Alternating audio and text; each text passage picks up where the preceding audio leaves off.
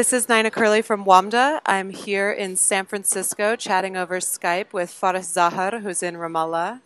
Faris has founded Yamsafer, a Palestine-based travel booking site for the Middle East, and he's just closed a $1 million round of funding from Sadara Ventures, which is led by Saad Nashef and backed by Skoll Foundation, Cisco, George Soros Economic Development Fund, Skoll Foundation, European Investment Bank.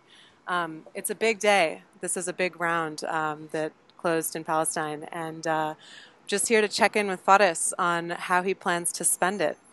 Faris, how are you? I'm good. How are you? Good. So $1 million is a lot for a small startup. How do you plan to spend it and scale over the next year? Yeah, well, we're not spending it in, in 1 month, you know. I think we still have a realistic burn rate. It's not going to be 1 year either, right? Most of the money we burn is going to go towards marketing, customer acquisition. So up until now, most of the conversions we get were from organic traffic. We're planning to do a lot of SEM activity and some in social media as well. Also, of course, a large portion of the budget is going towards product development, you know, to go mobile, and business development to get better rates and better deals with the hotels, to enlarge our hotel inventory. And yeah, we have a lot of activities to worry about. And you guys right now operate in the market in Palestine and in Jordan. Do you plan to expand to the UAE or Saudi markets? It's definitely on our schedule, but I think the UAE and Saudi market is slightly tricky because it's a very competitive market in the online space. And we want to make sure that when we enter a market, we are adding value to the travelers there. So we want to be 100% confident that we do decide to make that step. We do have really good deals for the hotels there, and we do have a unique inventory of hotels in small and medium-sized cities in these countries. So it's probably going to take a little time for us. Right now, we're really looking at Jordan and Lebanon and Egypt in terms of growing our inventory there. But definitely, it's you know, within the next year or two, we do plan to expand there. Yes. Will you use the round to hire? How big is your team right now? So our team is made up of 6 people right now, including the 3 founders. We will be hiring another 5 this month, and probably another 5 by the end of the year. So for us, you know, the team growth is significant right now in the next couple of months, but that's really exciting. Great. And this is your Series A, so you guys have already completed a seed round.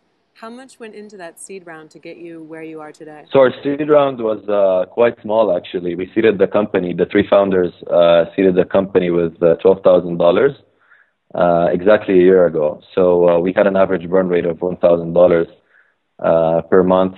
Obviously, we were given some benefits because we had a free office space given to us and other things. So obviously, these things are very you know, beneficial to startups in the early stages. I think it's very important to give them the platform to allow them to bootstrap and have a very low burn rate.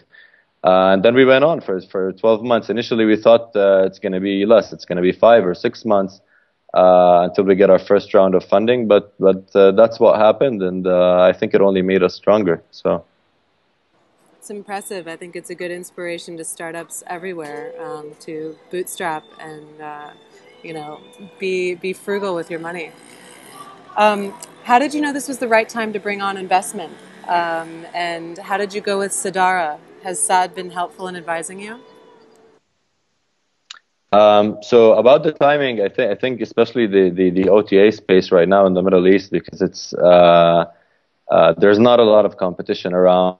I think it's all about speed right now. So speed is a very significant factor in the success of our startup. So you know, even 6 months before, I think we were ready for a VC round, but that didn't happen, unfortunately. So now we're really going to be scaling customer acquisition because we really want to be the first to market in a lot of places. I think that's a big advantage here, the first mover advantage.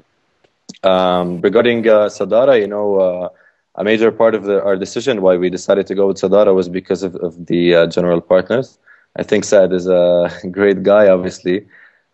They were adding value to us actually since the first day we met. So way before the closing, they were introducing us to a lot of people, and they were giving us very helpful feedback. And we pivoted a couple of times when Sadara was, they were watching, and they were also giving us feedback pre-pivot, and after the pivoting. So it gave us a lot of confidence, and I think that was very important. That we had a close communication before. Yeah, it seems like that's the kind of investment that you want to take you through the next few developments. This is setting a big precedent for the entrepreneurship ecosystem in Palestine. It's the first VC deal to close in Palestine.